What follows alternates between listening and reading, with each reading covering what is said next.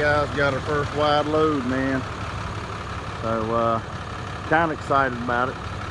I'll tell you more about it in a little bit. But that's a big old 10-foot round tank. Got the flags on back, front and back. But yeah, going down to Pensacola, Florida, down to the port. So guess they're gonna ship her across the big pond. But anyway, we'll get back with you shortly. Later. I'll give you a little update on today's situation with Squirrel. Last week I picked up those 2 water tanks up in PA and brought them home Thursday. Had a little hiccup up there, so I didn't get that one off Thursday. So I delivered it Friday morning. So I sat on the other one until this morning,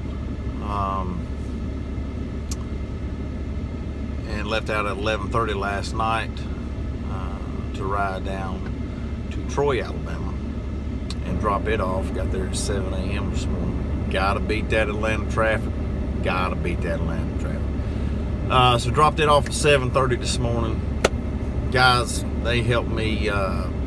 Shout out to those guys, man. They helped me take the bungees off, unstrap it, roll my tarps and everything. I was there in like 15 minutes. So that's after the guard searched my truck, under the hood, under the truck, gave me an enema. I think he measured my chest size. I'm not sure. I just know there's a lot of touching going on. But anyway, high security. Just kidding. But so I was in and out there pretty quick. So as soon as I left there, up to Tallapoosa to pick up the plastic tank that's going to Pensacola to a fish hatchery. Drove 690 miles a day. I'm one tired squirrel. But yeah, I had like 15 minutes of drive time left when I got up here to pick up that tank. So we got it loaded up, went and logged off duty, did my post trip. And then I come down here, personal conveyance to this truck stop. It's like 6 miles away. But back up till Friday when I booked the load, I had to get my trip permits. So I called and it was late.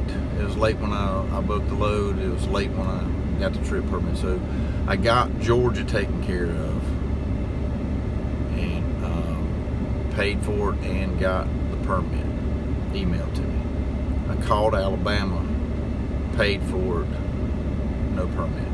So I was like, all right, well, I'll get it Monday. And I'll take care of Florida Monday also. So this morning I call Alabama and they're like, hello, we're closed today. And I was like, damn. So I gotta wait till in the morning to get with them. I did get Florida taken care of, paid for, got it in my hand. I called Reliable Permit Solutions, spoke to Laura to see if they could help me out. Go ahead and get me one. It's gonna be like 55 bucks. But that would work for me, so I could leave 30 minutes before sunup, get down there and get it offloaded. I could be booking a load this afternoon, you know. No. Can't do it. She said she couldn't help, so I gotta wait till in the morning. But that's where we're at right now. Just a sitting duck, quack quack, at the truck stop here. So it'll be 9 o'clock my time in Georgia, when it's 8 o'clock Alabama time, roll tide, before I can get hold of them, get that squared away. I did talk to the receiver.